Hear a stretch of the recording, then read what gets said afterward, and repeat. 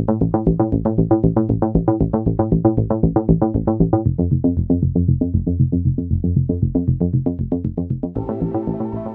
everyone, and happy Friday to you. It is the end of the week edition of Weather for Weather Geeks. We haven't had any major winter storms this week. We're going to get through this week without a major winter storm.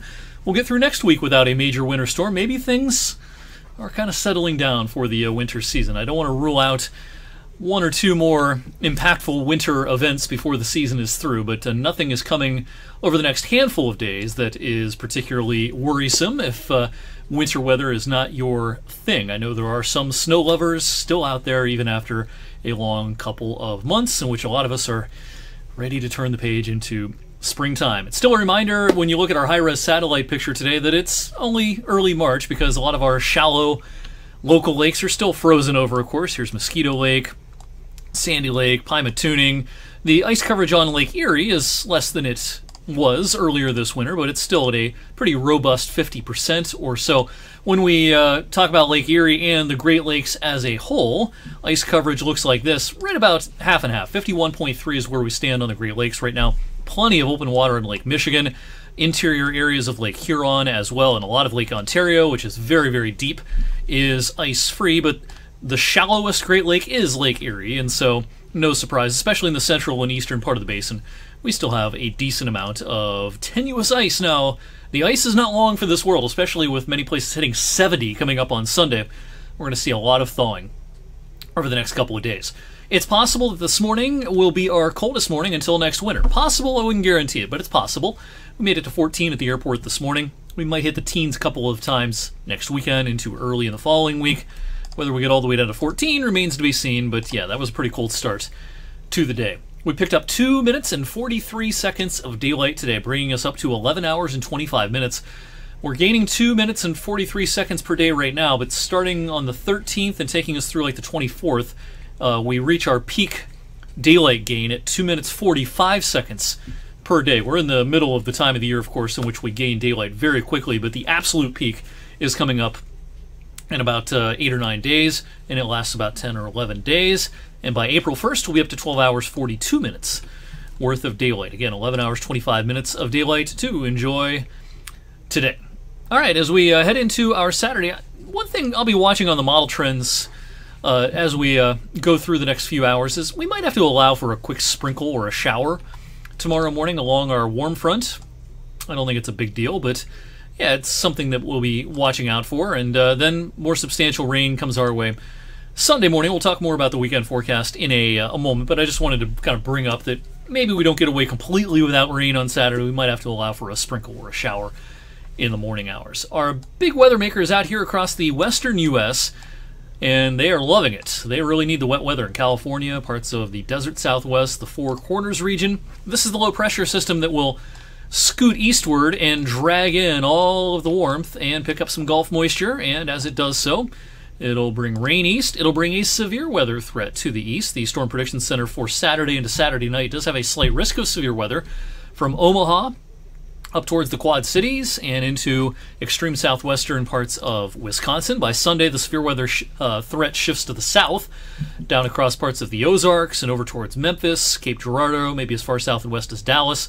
And then by Monday, the threat will shift a little farther south and east to include more of Mississippi and Alabama.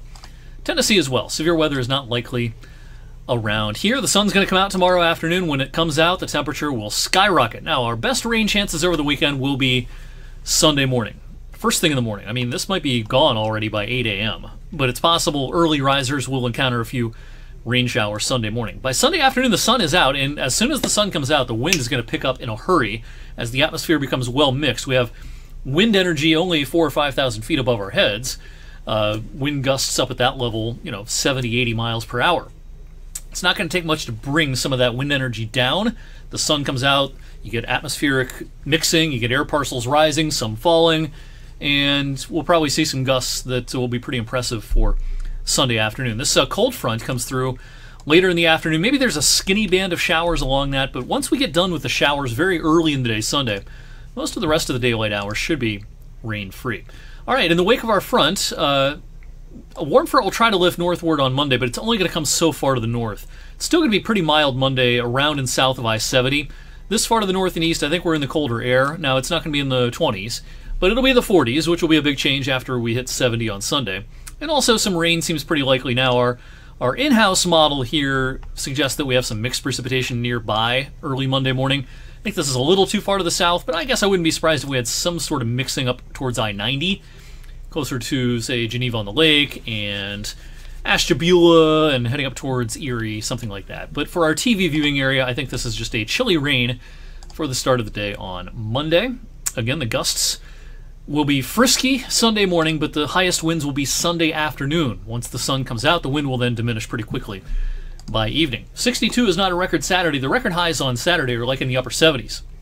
But the record high Sunday is much lower hanging fruit. It's only 69 degrees. So I think we'll at least tie it, maybe even break it by a degree or two. It's going to be very May-like on Sunday. Unfortunately, it's not going to last. If you've been watching my videos of late, you know a big change is coming next week. As far as the rainfall totals late Sunday night into at least the first half of the day Monday, they could be pretty impressive. We might have to concern ourselves with rises on local streams and creeks and rivers. Some of our modeling here would suggest well over an inch. European models closer to an inch. I think a good inch to an inch and a half at the top end. I think some of these numbers are a little too high on some of the modeling right now, but I think around an inch to maybe an inch and a half does seem pretty likely. The next two Sundays will be, it's pretty crazy how different they'll be. It'll be 27 degrees warmer than average this Sunday, and then the following Sunday, when daylight saving time returns, it'll be about 15 degrees colder than the average. We might have a hard time getting above 30 or 32 next Sunday. This Sunday, we're closer to 70. Hey, it's March in eastern Ohio and western PA. This is not something that is all that unique to this year. March can feature a lot of these big-time swings. The analog is kind of in the fall season, October. You can have an 80-degree day in October. You can have a day where it struggles to get above 40 within 10 days of each other. That's pretty common at that time of the year. It's also common at this time of the year. Hey, make it a great weekend, everyone. Thanks for watching Weather for Weather Geeks tonight and throughout the week. I will see you right back here on Monday.